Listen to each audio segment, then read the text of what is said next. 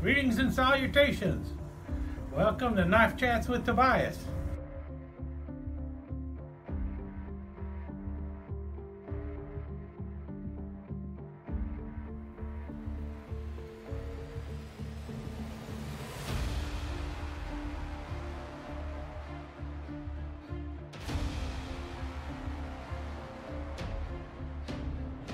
I did a video on this knife about 9 months ago. This is the What-A knife. It's made by Camillus. A lot of people assume that the What-A knife was a name that Camillus came up with, but that is not the case. This was actually made by the What-A product company, or made for the What-A product company by Camillus. And What-A product is really famous for making the What-A saw, which was a folding saw. And the What-A saw still exists these days, but this knife, unfortunately, does not. It kind of went away when Camillus went away. The reason these other knives are shown in that other video is because, well, these are all knives that Camillus also had made at one time, using basically the same frame, but different covers on them. So you have the rocket knife here. This one here is a modern version of a Camillus knife. This is actually made by the Novelty Knife Company. But Camillus and both Camillus and Camco had made the Lone Ranger Hi-O silver knives. And this actual frame is the same as what you have on the What-A knife. Something to mention for folks who have this knife and other people who have similar knives like this that have there's always some kind of cowboy on the front and everything, and you flip it over and you see the bullet in the middle, and then you see the 3 dots in the 2 dots. What that represents is, well, Lone Ranger's silver bullet. Everyone knows about the Lone Ranger and the silver bullets, and this was the silver bullet knife. And what the 3 dots here and the 2 dots here are is the back end of a bullet. So that's what you're seeing there. That's what those dots actually represent. And you will see this on several other knives. There's like a Gene Autry knife like this and everything else. But that's what those dots are all there for. You should see five circles, which are the ends of the shell casings, and then you have the profile photo of the bullet in the middle. That's what that's supposed to represent. In any case, this is very similar to the What-A knife and blades and everything else. You have the clip blade and the cap lifter screwdriver. And you see the same thing here on this knife, the rocket knife, except instead of having a clip blade, it has a Spearmaster blade. But when you actually look down and look at the frame and everything, you start realizing very quickly that it is basically the same knife with just a different cover on it. Now, that's all fine and dandy. I've already talked about those in the earlier video. So why am I bringing out the What-A knife again? Well, it's because I finally got the DuraTool version of this, the DuraTool WorkHorse. Now, and that is the 3rd knife in the DuraTool series that have the metal covers. And so I thought I'd bring that out and show it to you. Okay, at the risk of going into a very long digression, let's start off by looking at this knife. We all know what it is. It is a U.S. military knife, or a MIL-K knife, MIL-K818, I believe. Also known as a milk knife, military knife, demo knife, GI knife, whatever you want to call it. It goes by many names, and it's basically your camp knife made for the U.S. military. First showed up in World War II, big with the Marines, such as this one, U.S. Marine Corps. And if you notice, the original ones had a stainless steel outer layer, then you had a brass liner, brass spacer going on, carbon steel back springs, and carbon steel blades. So this knife has been around for a long time, and this type of stainless steel cover or scale, whatever you want to call it, technically it is a scale. It is also technically a cover. It's a scale because it's the outermost layer facing the blade, basically, and then usually you would put a cover over the top of that, and you would have bolsters. But because there is no cover going over this layer, the scale, then technically this also is the cover of the knife. Do we want to go into that argument? Maybe some other day. I just wanted to point out this is these covers here, or this scale, is the type of material that you will end up seeing on the DuraTools. Now, originally the DuraTool knives came out around 1988, and they had these wood grain Delrin covers on there.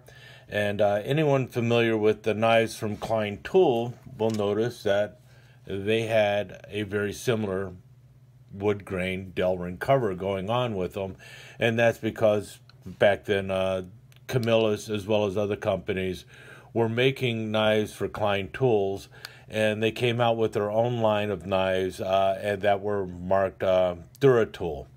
But if you notice, these are not marked in any way DuraTool, and the tank stamp just reads Camillus. So for all intents and purposes, the Camillus DuraTool knives looked exactly the same as the Klein Tool knives, and they had many similar knives that you found in the Klein Tool lineup. The only main difference between the two was Klein Tool versus the Camillus stamp. And so if you see a wood grain Delrin handled knife in like an electrician knife or something, most likely if it's got the Camillus tank stamp, it is a DuraTool. This one happens to be a Barlow. With that said, if you want to know more about all that, the DuraTool line and all this other stuff, go check out the earlier What-A-Knife video. I will link to it in the description below. Let's now talk about what we're here for, and that is the latest of my DuraTool knives. And that is right here, the DuraTool WorkHorse. And it's not a very big knife. It's 3 1/8 inches long. You got a clip blade that is 2 3/8 inches long with a 2 1/8 inch cutting edge. Notice you've got that wonderful recurve in the blade, and that is the factory edge. That recurve was not caused by sharpening. That is the way the blade came. Camillus, New York, USA. So it was made post, 1998, I believe. No, post 1989. I always get that backwards. And then you've got the typical cap lifter screwdriver going on there as the front blade. So very much like the What-A-Knife over here. The only difference is you've got a clevis or bail or shackle, whatever you want to call it, hang in there. And it's a really well-made shackle. As you can see, this one is bent a little bit. Somebody has definitely bent it. I guess I could try and straighten it out, but I am not going to worry too much about it. Wobbles really well, so that would be something to watch out for when you're playing with this knife, because you don't want that to happen and then close that blade. Wonderful half stop on the blade. Got a nice kick. And then the secondary, as you probably know, is a cap lifter screwdriver. So very much the same as the What-A-Knife in all shapes and forms. The only difference is you got the clevis added to it. And that was the first of them, the 326, also called the 326 BP. The BP stood for blister pack, but once you take it out of the blister pack or once you take it out of the box, the knives are indistinguishable. There is no difference between them other than the packaging. So this is basically a 326 at this point because I don't have the blister pack.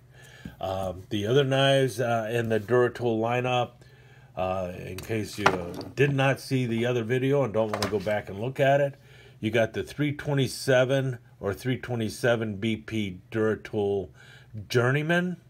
And as you can tell, that is an electrician knife with the same metal covers on there. And you got the same strong lock in the middle, the liner lock. The difference being, because this is all stainless steel, instead of having a brass liner lock, You've got a steel liner lock going on there. You know, that would have been really cool if they would have put a liner lock on this blade for the WorkHorse. That would have been fantastic. And finally, the last knife in the DuraTool family of stainless steel was the pruner. And this lived on. It became a knife made by Smith & Wesson and then later made by Marbles. And that also has that stainless steel liner lock going on there, as opposed to a brass one. Very strong half stop on this one. And this one showed up right around 2000 or so. And these knives continued to be made. At least they were in the book for being made by Camillus, basically from 1996 until Camillus closed. So probably up until about 2006, the DuraTool knives were being made. But they are becoming scarce and more difficult to find. Matter of fact, it is much easier to find a What-A knife than it is to find a DuraTool WorkHorse. And the What-A knife will either have a cap lifter screwdriver. They also have some What-A knives that have a secondary pin blade, and they also have some single bladed What-A knives that only have the clip blade. So now I guess I need to go and find the other two What-A knives, but thought I would show you this because finally got the DuraTool WorkHorse, a proper DuraTool WorkHorse. So my What-A knife no longer has to stand in for it. And with that said, I guess I'll let you go. I hope you enjoyed the video. And one final thought, and that is, as we know, Marbles has already come out with the GI Hawkbill, and they have come out with the GI knife, the GI utility knife. It really is time. Marbles, how about consider bringing out a GI electrician knife and a GI WorkHorse? We could really use them. I think that would be a great addition to your GI line of stainless steel knives. Let me take just a second to thank you once again for dropping by and spending a few minutes here at Knife Chats with the Pious.